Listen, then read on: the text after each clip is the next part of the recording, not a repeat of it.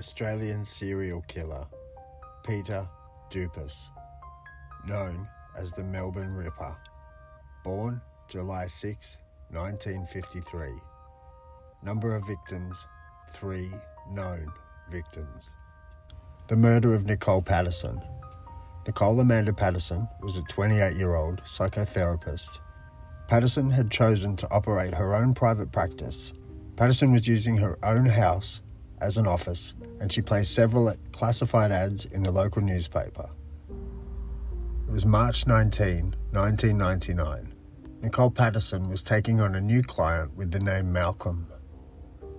Patterson had made a note in her personal diary with the name Malcolm and a telephone number alongside. This is how police later linked Dupas to the crime. Patterson died from 27 stab wounds to her back and to her chest. Her body was discovered naked from the waist down. Her skirt was nearby in a bedroom, and her underwear was around her ankles. Small pieces of yellow PVC tape were attached to her body, and both of her breasts had been removed using a sharp knife.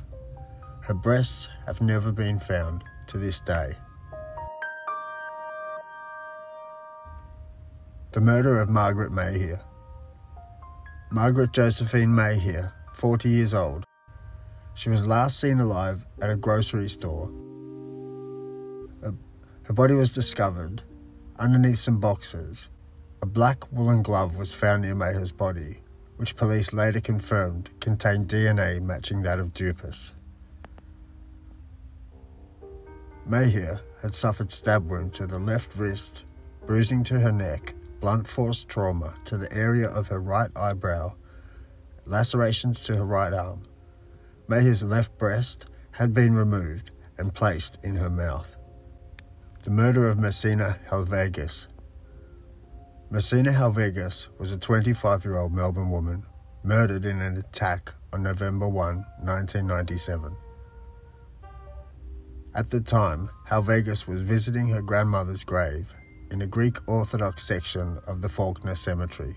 Helvegus's body was discovered at 4:35 a.m. on November 5 by Helvegus's fiancé in an empty plot, 3 graves from where her grandmother was buried. Police believe Helvegus was attacked from behind while kneeling to attend a flower arrangement. She died from massive injuries, including 87 stab wounds about her knees, but most of the wounds were concentrated around her breasts. Her upper clothing had been pulled over her head towards her chest. Dupas's home was within the vicinity of the cemetery. 2 witnesses came forward and said they saw Dupas leave the cemetery the day of the murder.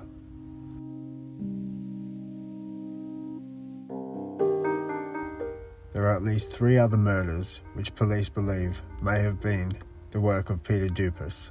Dupas is currently serving 3 life sentences. Sentenced to life imprisonment with no possibility of parole on August 22, 2000. Sentenced to a second term of life imprisonment on August 16, 2004, and was also sentenced to a 3rd life sentence with no minimum term on August 17, 2007.